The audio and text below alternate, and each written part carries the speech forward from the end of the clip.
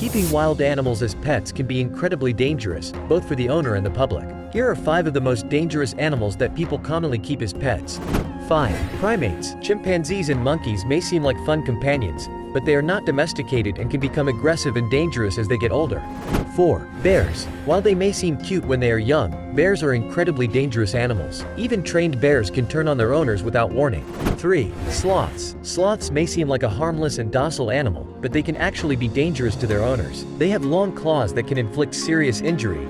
2. Venomous snakes. Some people keep cobras or vipers as pets. These snakes can be deadly, and even experienced handlers can be bitten and killed by them. 1. Big cats. Lions, tigers, and leopards are often kept as pets by those who want to show off their wealth and power. However, even trained big cats have been known to attack and kill their owners or others. Thanks for watching. Please subscribe for more.